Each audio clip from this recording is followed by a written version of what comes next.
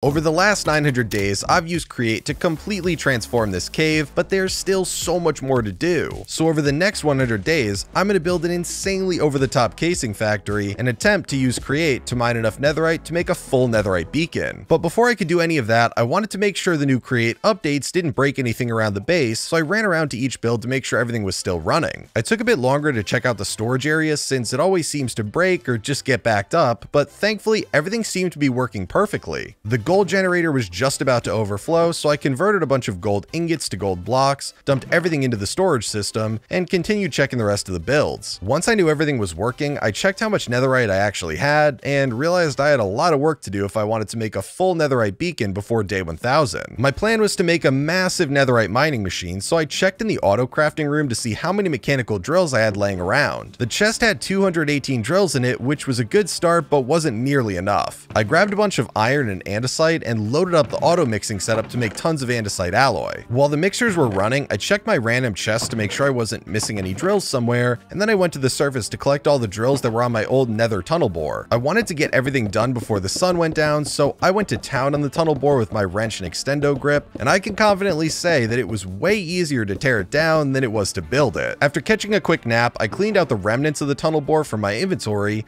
and loaded up with deep slate to start terraforming a new area so I could build an automatic casing factory. I decided the area next to the experience generator would work well, which meant it was time to finally tear down the nether portal that I made like 900 days earlier. Because I had no idea what my casing factory would look like, I wanted a clean slate to build from, so I just started filling in the entire area with deep slate to try to level it off. I spent the next 3 days clearing all the random foliage from the area and filling it in with deep slate. Once all the terraforming was done, the area looked way smaller, but definitely looked easier to work in. Since I had no idea how I wanted my casing factory to look or function, I started by just trying to plan everything out. I decided I wanted the factory to be visually appealing and not just efficient, so I mapped out 3 different rows for the 3 different primary casings. My inventory was full of junk from the terraforming, so I cleaned everything out and collected some mechanical drills, deployers, random building blocks, and crafted a few pistons so I could start building the mechanical bones of the factory. My plan was to have a piston pushing placed blocks through each stage of the casing crafting process, so I put one down at the beginning of each row. Each piston will be moving logs to start the process, so I also put down a deployer to place logs in front of each piston on each row. I put down another deployer on each row directly next to the first one and planned for it to use an axe to strip each log. I realized I was going to need to monitor the state of the blocks in each row at specific points,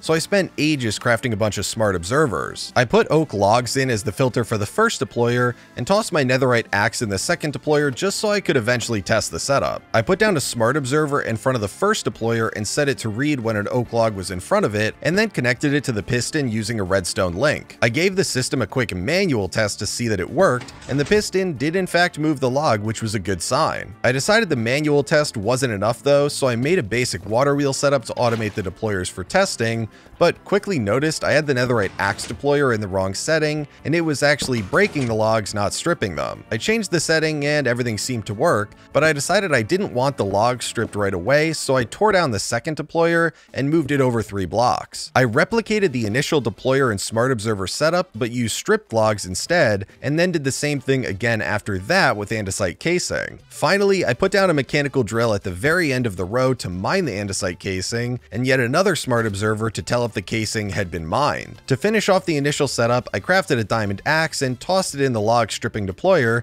so I didn't have to use my netherite axe for testing. With the mechanical components of the setup pretty much ready to go, I spent the next 2 days working on the redstone logic to automate everything. I cleared out a bit of extra space behind the deployers and did tons of trial and error to make an extra large AND gate that would dictate when the piston pushed the entire row of blocks. Eventually, I settled on a gate setup using 3 inverted signals from the first 3 smart observers and 1 non-inverted signal from the final smart observer. I set all the redstone links to be receiving and then set the frequencies for all 4 pairs of links. At the end of day 912, it was finally time to test the redstone, so I put down the specific filtered blocks in front of each smart observer and verified the corresponding torch turned off each time. When I put down the andesite casing, the piston pushed the log, which confirmed the gate worked, since all the criteria was met. I was absolutely thrilled because the system was working perfectly, so I just kept tossing down logs until the piston finally stopped because the deployer holding the axe wasn't actually connected connected to rotational power yet. Unfortunately, my single water wheel setup wouldn't be enough to power everything, so I tried planning out how I wanted to expand the existing water wheel setup next to the casing factory. After fiddling around with various setups for majority of the day, I wasn't able to find anything that worked due to the limited space that I left myself between the existing water wheels and the pistons. I decided it would probably be better to just make a hidden water wheel setup to power the whole factory. I cleared out even more space behind the deployers and shifted the entire mess of redstone just a few blocks over to free up some more space for the water wheels. Even though I knew exactly how everything should work and what the frequencies should be,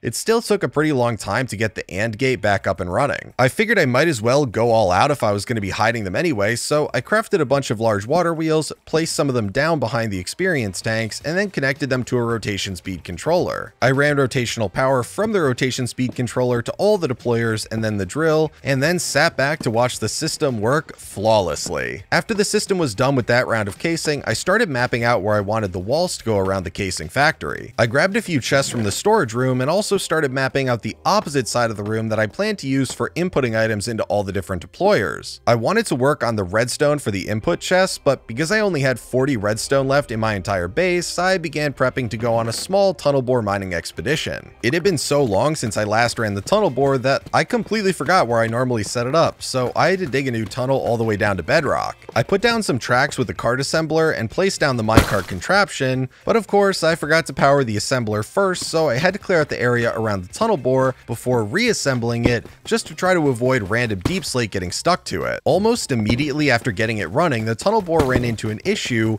where it wasn't mining the cobbled deep slate it was placing down in front of it to remove any liquids. I was super confused since this never happened before and tried resetting the tunnel bore multiple times before just completely giving up. So I returned to the surface and took the elevator back down to the base. After getting a good night's sleep both in-game and in real life, I went back to the surface on day 921 determined to troubleshoot the tunnel bore. I placed down some tracks with the cart assembler, remembered to power the assembler this time, and tossed down the minecart contraption. I double checked all the chests to make sure there wasn't anything funky going on, and then fueled it up and let it run for a bit. After about 20 blocks, it hadn't run into any problems, so I picked it up, and while I was initially happy, my mood turned pretty quickly. I ended up having to tear down all the cobbled deep slate the tunnel bore had placed, and still had zero answers as to what was actually going on. Since it seemed like the tunnel bore had no issue when there wasn't anything in front of it, I took it down into the mine, but I planned to try it on stone this time instead of deep slate. I had to clear out a small area in an already existing tunnel so I could set everything up. Initially, I wanted to change the filter on the deployers to place cobblestone so I could just be 100% positive that everything was perfect, but after tearing all the drills off, I remembered the filter is now on the side of the deployer, so I gave up and almost immediately put all the drills back on. I fueled the contraption up, and it took about 10 seconds before it experienced a catastrophic failure. Because I'm a man of science, I figured I'd give it another shot, and yet again, the contraption failed. I wasn't sure what was causing the problem. I knew it had to do with blocks being in the way, so that basically didn't do anything for me. I was still feeling too lazy to manually mine, but I also still needed redstone badly, so I went back down to bedrock and just removed all the deployers from the contraption. I made some adjustments to the chassis sticking range and placed the drills back on the front before powering the assembler and fueling the minecart. This time, everything worked flawlessly, but I wasn't able to AFK on the seat since there wasn't anything to stop lava from spilling all over the place in the tunnel and killing me. The next few days were pretty low-key since I had to keep following the minecart contraption, which was super slow, but I used the time to mine all the exposed ore on the walls rather than waiting for the run back like I normally do. Once my inventory filled up, I was so done with mining, so I picked up the minecart and booked it back to the base to get back to the actual fun stuff. After I got home, I put the minecart on the minecart unloader and sat back enjoying not having to manually unload the chests like I used to. Eventually I got bored, so I cleaned out the random contraption blocks from my inventory, grabbed as much valuable stuff from the unloading chests as I could, and dumped all the silk touched ore into the ore processing setup. I grabbed the remaining valuables from the unloader and put everything into the sorting system. With my redstone stockpile semi-replenished, I started the next day off by crafting a bunch of smart chutes to use for the factory input chests. I put smart chutes under each chest and put a threshold switch behind each deployer and put a redstone link on each one of those. I almost immediately realized I needed the backs of the deployers open for inputting items, so I spent a while just staring at the deployers trying to figure out how to attach 50 different things to the 6 available sides. I decided the only option was to tear up all the shafts and then relocated the threshold switches from the back to the side of each deployer. I reset each of the threshold switch settings and placed back down the redstone links. Once that was done, it was relatively easy to run the rotational power under the deployers and use gearboxes to input power power, since the direction of rotation didn't matter. I remembered the mining speed of the drill seemed to be the system bottleneck during the last test, so I put down a rotation speed controller and used that to input into the mechanical drill. I wanted to try and get everything set up properly before doing another test, so I put down some extra, mostly useless input chests after miscalculating the amount of item types that I would need for the factory. I slapped down redstone links on each of the input chest smart chutes and started digging out the area under them for a belt line. I ran the belt line under the floor from all the input chests over to the deployers and realized I may be able to save a bunch of space using a mechanical arm to distribute the items from the belt. At this point, my brain was a bit fried from all the technical stuff, so I used day 932 to do some random things like crafting and placing placards on the input chests, and then running around the base to collect all the assorted items that would go in them. I ended up trading with the blacksmith villager to get an unbreaking 2 diamond axe, since I had way more emeralds than diamonds, and figured eventually I'd need a lot of axes to keep the automated setup running. Surprisingly, my brain actually felt pretty refreshed after getting a 15-minute break from trying to build the Death Star out of create blocks and redstone, so I spent the next day crafting a bunch of vanilla and create redstone components that I thought I might use to make the complex input chest dropping setup. In hindsight, I probably should have cleaned out my inventory to make the crafting easier instead of walking around with multiple buckets of water on me and an extendo grip all the time, but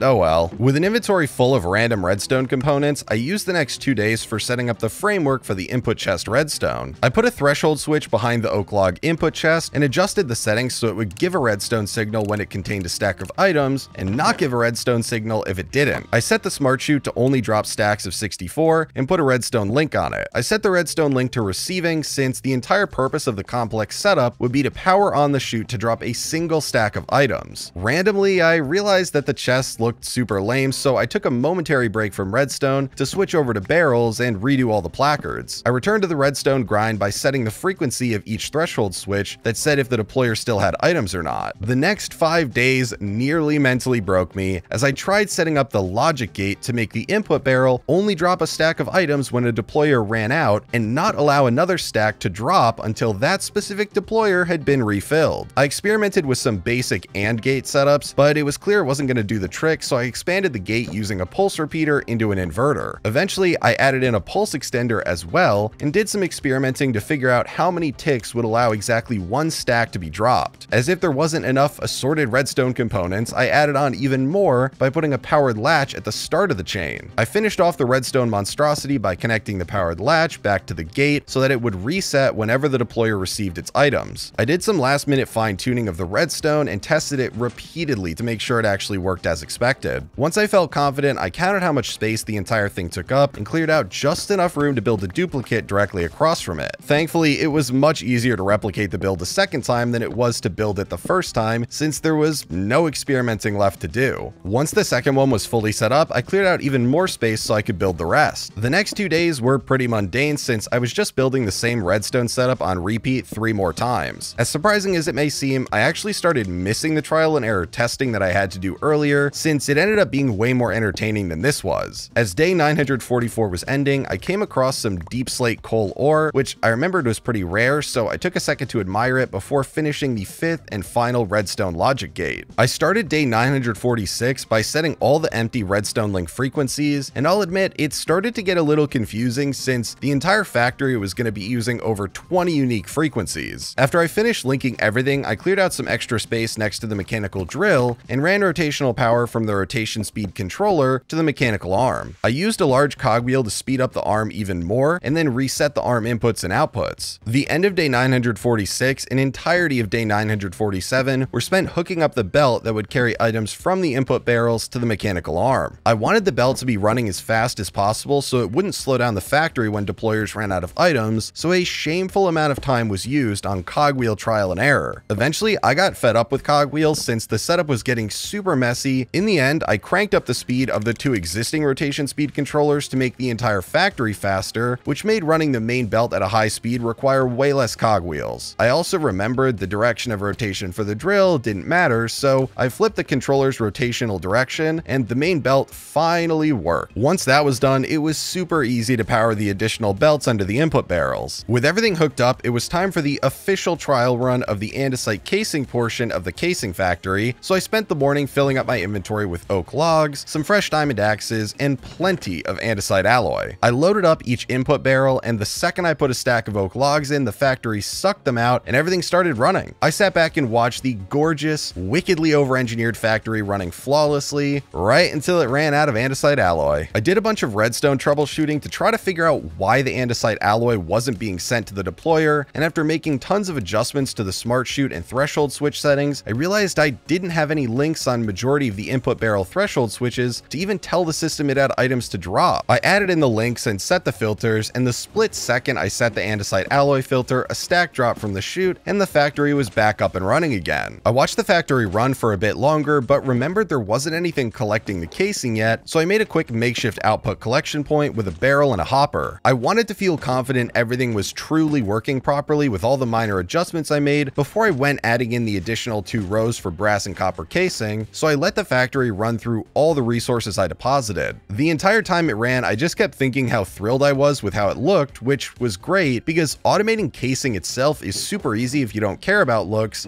This was a whole nother beast. At the end of day 950, I checked the output barrel and had 9 freshly made stacks of andesite casing, which was a pretty good start. The next day, it was finally time to add on the brass and copper casing rows to the factory, so I grabbed out a bunch of leftover mechanical components from my dump chest and went on a bit of a crafting spree to fill in the rest. Majority of my crafting was redstone components since I kept thinking stuff wouldn't be too complicated, and undercrafted pretty much every time I made more. Once all the crafting was done, I jumped right into duplicating the andesite row 2 more times for copper and brass. Thankfully, it didn't require any planning or testing since everything already worked perfectly, but the factory had grown in complexity so much that it took me 3 days just to get everything hooked up properly, including getting all the frequencies and redstone settings correct. I ended up having to clear out more space behind the factory to make room for even more redstone, since I forgot the current setup only kept the piston moving blocks along for the andesite casing row. I replicated the exact redstone right behind the initial setup, but used the brass casing frequencies this time, and while the redstone wasn't really hard, I really struggled with the inventory management trying to get all the links working. I also put links on the brass and copper casing pistons, set the frequencies, and then dumped some oak logs into the input barrel to see if the initial portion of the brass row worked. Unfortunately, the andesite row started running, which was a little bit of a red flag, so I took out the remaining andesite alloy in hopes of eventually being able to check if the brass row worked at all. While I waited for the andesite alloy and the deployer to run out, I cleared out even more space and built the piston control for the copper casing row. It was finally time to start connecting rotational power to the brass and copper machines, but when I checked the stressometer, I noticed it would only have enough power to hook up 1 additional row. Since that was very clearly not an option, I grabbed some additional large water wheels and expanded the already large collection of them that I had hiding behind the XP factory. I went to check the stressometer to see if the 4 new water wheels added enough stress capacity, but I quickly realized I didn't even set them up properly and had to break an additional block below each one. Once I fixed that small issue, there was more than enough stress capacity to run the entire factory. I started off day 958 by connecting every single machine in the factory that didn't already have rotational power. If you can believe it, the process was actually relatively simple since direction of rotation didn't matter for literally any of these machines, and I had planned ahead, leaving plenty of space for shafts and gearboxes to run between everything. The only thing left to do was to test out the 2 new rows, so I ran around the base grabbing copper ingots, oak logs, and brass ingots and tossed them in the various input barrels. Right away, I knew there was a problem since all the copper ingots fell right onto the belt, so I did some troubleshooting and noticed I completely forgot to set some of the copper redstone frequencies. I fixed the frequency issue, reloaded the barrels, and had to manually jumpstart each row since the piston wouldn't activate if the row wasn't filled with the proper blocks. All 3 rows of the factory running at once looked absolutely awesome, but unfortunately the awesomeness didn't last forever since eventually the deployers ran out of logs, and that's where the next big problem started. Because the deployers at the start of each row needed oak logs and they all came from 1 input barrel, the redstone would easily malfunction if 2 deployers needed logs around the same time. The problem itself was really easy to figure out, but the solution was a little bit harder, and I quite literally sat staring at the redstone for the oak log dropping for 10 minutes trying to think of what to do. By the end of day 960, I had tried out a bunch of different potential solutions, but right as I was about to rip my hair out, one finally worked, where a convoluted set of links reset the powered latch each time any of the deployers received logs, so the log request itself didn't jam up. At this point, my brain was absolutely dead, so I cleared out my inventory and loaded up on various building blocks so I could try to make the factory look a bit nicer and hide the massive amount of redstone that made it all work. I started off by outlining the casing portion of the factory in tiled deep slate and then used slabs steps to blend the walkway from the XP factory and casing factory together. I continued using a similar design from the XP factory and outlined the ground in spruce slabs before finishing outlining the input barrel area with tiled deep slate as well. I replaced a bunch of the cobbled deep slate on the ground with moss and continued using the moss carpet and torch trick just to help light up the area. I made good use of the extendo grip once it was finally time to work on the ceiling, since it made replacing the stone with cobbled deep slate and moss way easier. I added in slabs just like I did with the floor to gradually blend the different levels of the ceiling together and used tons of glowberries to decorate while also helping provide a little bit more light. I finished the area off for the time being by adding in copycat panels using the block of experience texture, along with tossing some blocks of experience in the ceiling with the patches of moss. The next overkill step to make the factory look even cooler was adding in a display board over the input barrels. I built a 5x3 display board over the barrels, but then I randomly got bothered by how I had the barrels unevenly spaced, so I spent the entire rest of the day breaking and replacing the barrels and all their redstone components. Day 968 was pretty uneventful since I spent quite literally the entire day trying to decide on what block I wanted to fill out the wall behind the display board. I couldn't think of a block other than deep slate that wouldn't look out of place, so I messed around with adding in some stairs around the barrels for at least a little bit of additional depth. The wall behind the display board didn't look totally horrible anymore, but the display board itself wasn't even functioning yet, so I set up two small water wheels in the ceiling above it and put display links on each of the input barrel threshold switches. I had to fiddle with the display link settings to get the board to look nice and finished it off by using a clipboard to name the display. The next 3 days were spent building the output chest portion of the factory. I outlined the last remaining wall of the factory with tiled deep slate and spruce slabs and built a 4x3 display board to also show the contents of the output chests. I mainly did it because I had no idea what else to put on the upper portion of the wall and it would look weird if there was nothing there. I filled in the wall behind the board identical to the input area, but instead of using barrels, I used chests since 3 double chests would perfectly fill up the length of the wall. I powered the display board just like I did the other one with some hidden water wheels in the ceiling above it and ran a belt behind the chest with brass funnels inputting into each one. I spent a shameful amount of time trying to get the rotational power to the belt since it always seemed to be going in the wrong direction, and set the filters on each of the brass funnels, while I tried to funnel all the casing from each row onto the belt using hoppers and chutes. I used day 974 to hook up all the display links for the output chests, which wasn't hard but required me to put down smart observers that the chest didn't actually need. I also had to adjust the wording on the board itself since some of the lines were too long and actually got cut off. Once I was happy with how it looked, I used the clipboard again to name the display and was finally able to remove the makeshift output barrel I had been using for way too long. Since the entire factory was pretty much done at this point, I cleaned out all the random junk from my inventory, loaded up on tons of different blocks needed to make each type of casing, and dumped it all into the input barrels. It was finally time to craft a stupid amount of drills, so I loaded up on iron ingots and andesite alloy and started converting as much andesite casing into mechanical drills as possible. After the first round of crafting, I realized I was gonna need way more andesite alloy, so I reloaded the automated mixers and waited until I could basically refill my entire inventory. Even after that crafting session, I still had casing to spare, so I did one more round of mixing and crafting, and by the end of day 978, I had 12 stacks of mechanical drills ready to go. Once I was done with my work at the casing factory, I cleaned up the dump chest that had been sitting there for ages and filled my inventory with everything I would need to make a tunnel bore. My initial plan was to make a vertical nether destroyer since it just looked super cool, but since I only had 20 days left, I had to shift my plans a little bit if I wanted a chance to make a netherite beacon. I had to convert some logs to charcoal to eventually fuel the bore, and then caught a quick nap before going to the surface. Obviously, right when I got to the surface, there was a group of pillagers there because why wouldn't there be? So I had to dispose of them, but their captain wasn't even there, so I didn't get the debuff. I didn't have anywhere that was really flat to build the massive bore, so I actually just started building on the ice and put down my old tunnel bore to modify. I tore off the entire front and rebuilt it with a 5x4 of deployers, so I would at least have a small tunnel to protect me during the mining, but had to break and replace the deployers again in a specific order to easily set the netherrack filter. After way too much struggling with setting them up, I turned the deployers on the outside of the 5x4 backwards so the netherrack would be placed behind the drills and not get mined. I put down chests on the back of the linear chassis to hold what the bore mined, but also had to remove the existing chests which were filled with super random blocks. I noticed the new chests would be right where the deployers placed the tunnel blocks, so I expanded the deployers to be a 6x5 and made the new outer deployers place backwards. The last thing left to do was place down the massive drills on the front of the bore, which took me the next 3